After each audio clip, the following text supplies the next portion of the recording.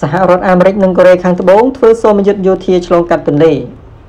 ទីក្រុងយេជូប្រទេសកូរ៉េខាងត្បូងកាលពីថ្ងៃពុធកងទ័ពសហរដ្ឋអាមេរិកនិងកងទ័ពកូរ៉េខាងត្បូងបានធ្វើសូមយុទ្ធសាងសង់ស្ពានបណ្ដែតទឹកកាត់ទន្លេសម្រាប់រថពាសដែកនានាឆ្លងកាត់ដែលនេះជាផ្នែកមួយនៃការធ្វើសូមយុទ្ធយោធារួមគ្នារវាងប្រទេសទាំងពីរនេះបញ្យងតាមសេចក្តីរាយការណ៍របស់ទីភ្នាក់ងារសារព័ត៌មាន Reuters កងឧទ្ធម្ភាគចក្រប្រយុទ្ធរបស់កងទ័ពកូរ៉េខាងត្បូងបានបាញ់ភ្លើងសញ្ញាហើយរថពាសដែកបានបាញ់បំផ្ទុះផ្សែងពណ៌សទៅលើអាកាសខណៈដែលកងរថក្រោះប្រយុទ្ធរថយន្តដឹកទ័ពនិងរថយន្តយោធាផ្សេងទៀតបានឆ្លងកាត់ស្ពានបណ្ដែតទឹកនេះនៅលើទន្លេណាមហានដែលស្ថិតនៅទីក្រុងយេជូនៅភាគខាងត្បូងទីក្រុងសេអ៊ូលសូមយុទ្ធយោធានេះក៏បានចូលរួមផងដែរពីកងរថពាសដែកវាយប្រហារនៃកងទ័ពចល័តទី11របស់យោធាកូរ៉េខាងត្បូងដែលកំពុងចូលរួមធ្វើសូមយុទ្ធលើទីលានដែលមានរយៈពេល12ថ្ងៃដែលបានឆ្លងកាត់ស្ពានបណ្ដែតទឹកនេះដែលត្រូវសាងសង់ឡើងដោយកងវិស្វកម្មសហរដ្ឋអាមេរិកនិងកូរ៉េខាងត្បូងប្រទេសកូរ៉េខាងជើងបានថ្កោលទោសការធ្វើសូមយុទ្ធយោធានេះថាបានបង្កើតឲ្យមានភាពតានតឹងនិងបានបាញ់សាកល្បងគ្រាប់រ៉ុកែតនិងគ្រាប់កាំភ្លើងធំដើម្បីការឆ្លើយតប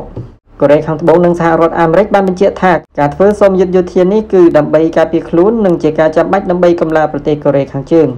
កងទ័ពអាមេរិកនិងកងទ័ពកូរ៉េខាងត្បូងប្រមាណ 1000 នាក់បានចូលរួមនៅក្នុងសូមយុទ្ធយោធានៅថ្ងៃពុធដែលមានរថក្រោះនិងរថពាសដែកប្រមាណ50គ្រឿងយន្តហោះចម្បាំងប្រភេទ KS-16 និងឧទ្ធម្ភាគចក្រប្រយុទ្ធប្រភេទ Apex និងប្រភេទ Cobra ជាច្រើនគ្រឿងក៏ដូចជាឧបករណ៍វិស្វកម្មជាង140ប្រភេទទៀតដែលក្នុងនោះរួមមានទាំងសម្ភារៈសម្រាប់សាងសង់ស្ពានបណ្ដែតទឹកផងដែរនេះបើតាមការបញ្ជាក់របស់ក្រសួងការពារជាតិកូរ៉េខាងត្បូង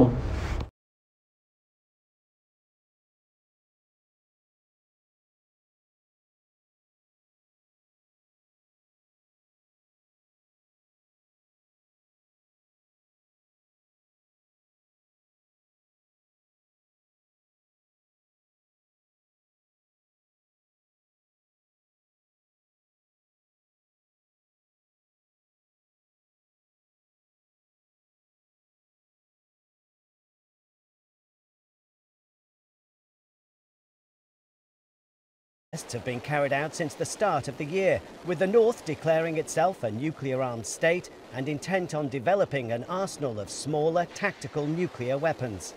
It fired an intermediate-range missile over the top of Japan for the first time in 5 years. That came after joint naval drills involving a US aircraft carrier for the first time since 2017. Joint Air Force drills planned for the end of this month will involve scores of US and South Korean warplanes. A build-up in military activity the length of the Korean peninsula, increasing the chances for a miscalculation or mistake that could have untold consequences. Rob McBride, Al Jazeera, Yeoju City, South Korea.